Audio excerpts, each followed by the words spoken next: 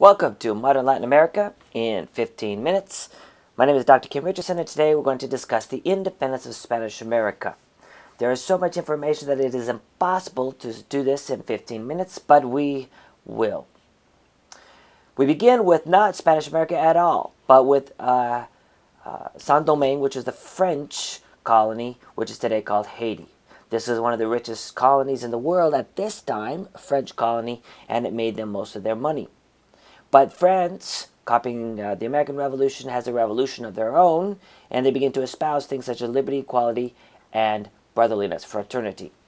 As a result, people begin to discuss how can we have slavery and brotherliness, liberty, equality all at the same time, and it led to a very important slave uprising here. This slave uprising was the world's largest slave uprising, beginning in 1791.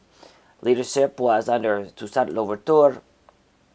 And in this slave uprising, Napoleon Bonaparte, after he came to power, says, well, I would like to have a worldwide kingdom, worldwide empire, so I'm going to try to crush this uprising.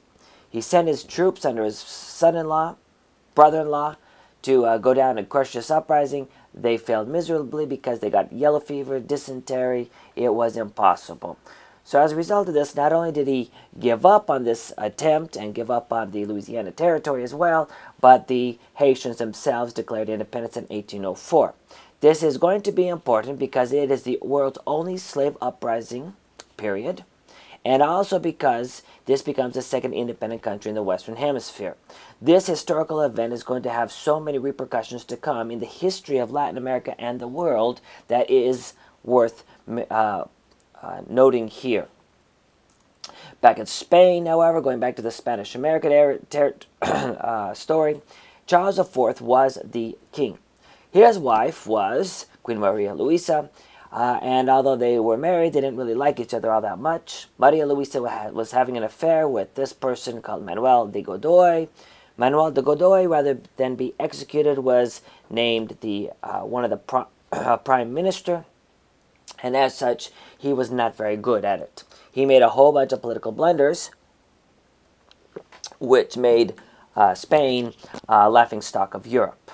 Meanwhile, the son of Charles IV was Ferdinand VII, and he convinced his dad to abdicate. Well, according to him, his dad says he didn't, he says he did. They began bickering back and forth until the Emperor Napoleon Bonaparte says, why don't you come to France and we will solve this amicably.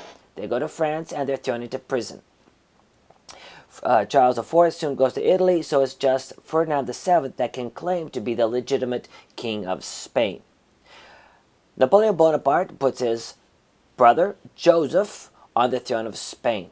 If you're living in Spain, however, do you support the new king, Joseph, or do you support the old king, Ferdinand VII, that is in prison in Bordeaux? Well, that leads to a civil war, a very bloody civil war in which they create juntas and they fight against each other.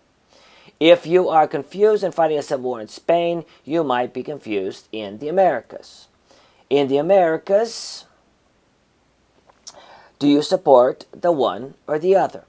It begins in this story, it begins in Mexico, in which the Viceroy, José de Irigaray, decided with the support of the Creoles, that he should perhaps create the junta here as well, just like they did in Spain, in order to support the king in exile, Ferdinand VII.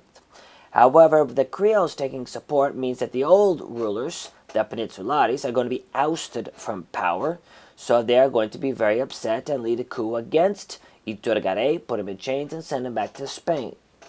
That means a new ruler, supported by the Peninsulares, is going to be Pedro Garibay. He's only going to be ruler for a viceroy for a short amount of time because he was very old. But it shows that the Peninsulares are willing to use force in order to keep the power that they have. This is going to lead to a hatred between, of course they already hated each other, between the Peninsulares and the Creoles.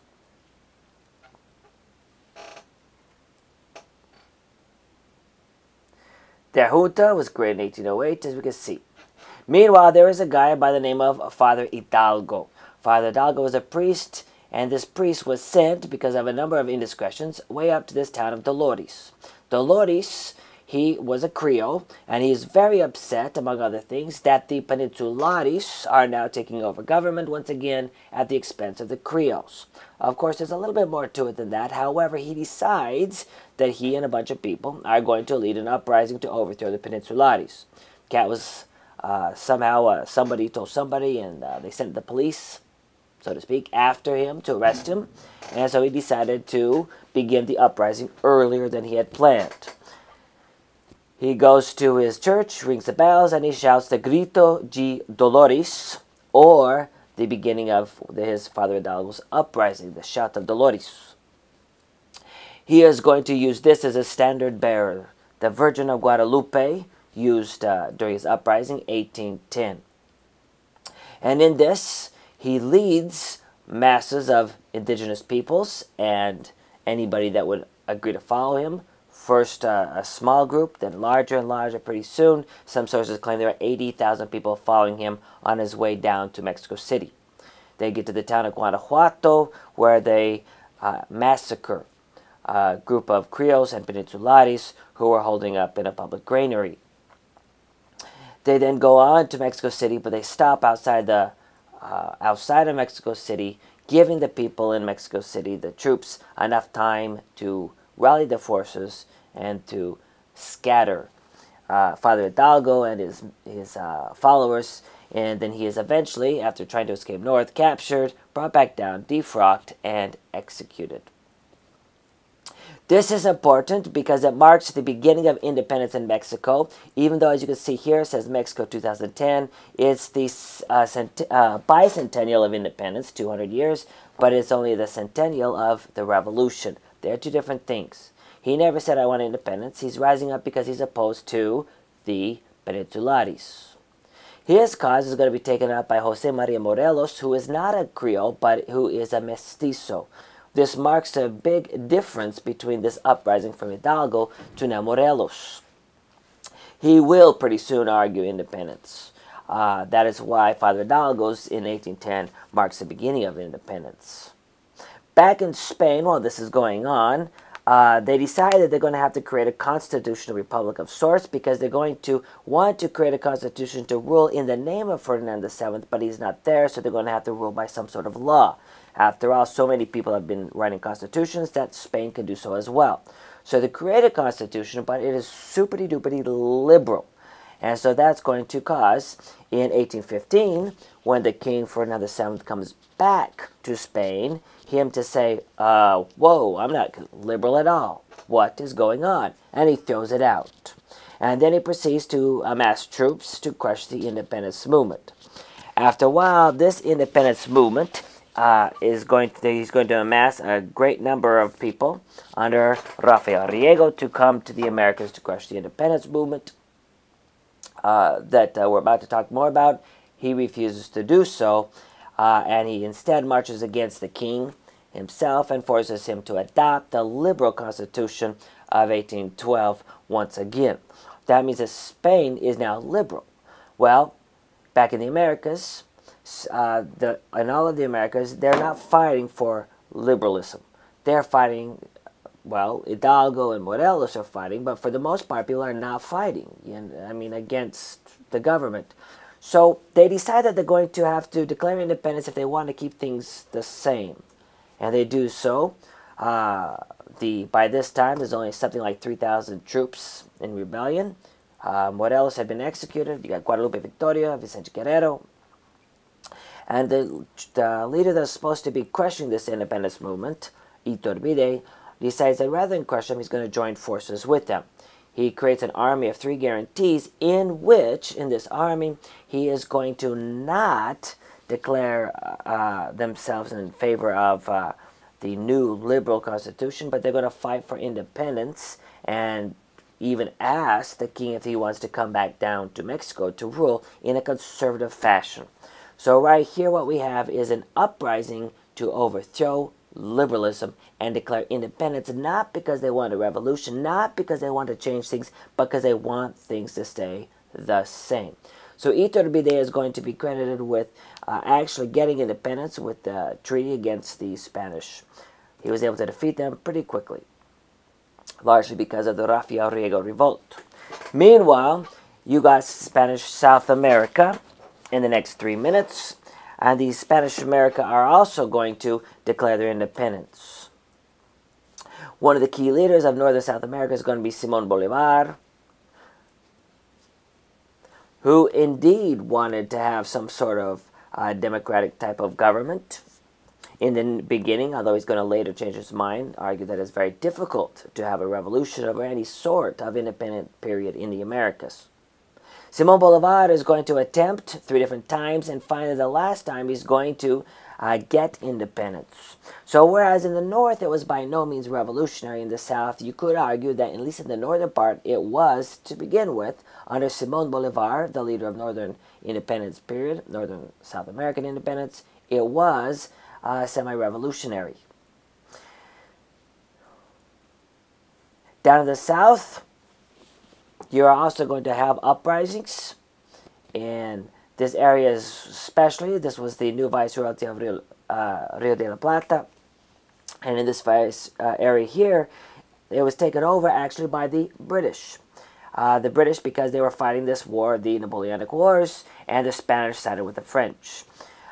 So the Creoles, the whites here, they're going to rise up in rebellion not against the Spanish, but against the British overlords. And then after you have a taste of ruling yourselves, it becomes very difficult to give it up. So they're just simply going to refuse to give it up. Chile is going to have an uprising in the west under the leadership of, right down here, José de San Martin. Well, no, that wasn't in Chile, under the leadership of Bernardo O'Higgins, the son of the viceroy. But José de San Martin is going to come over to try to assist them, and together they're going to defeat the last of the Spanish there.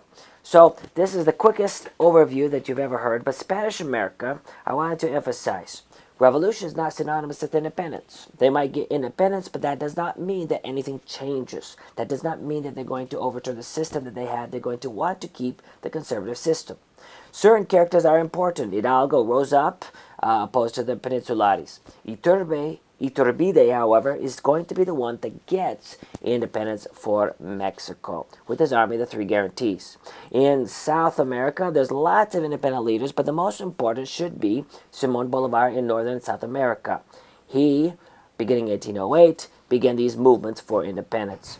Way down in the south, José de San Martin, a royalist, an army in the Spanish, a soldier in the Spanish army, is going to come down to assist in creating an army of the Andes and then coming up the west coast of South America.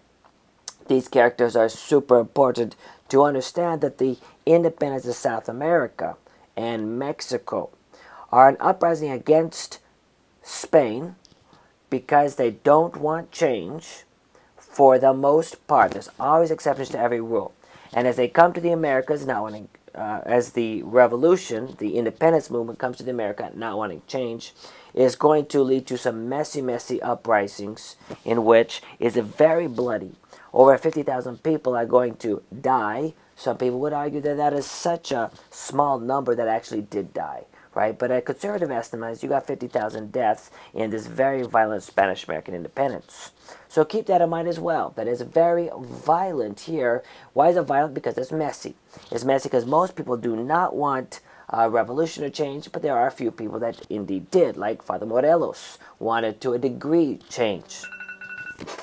Keep in mind as well, however, that even though they want change, they're not, because of the Enlightenment, the Iberian Enlightenment, they're not trying to overthrow the government necessarily, just to have independence so they can remain conservative, and especially they are not trying to question religion.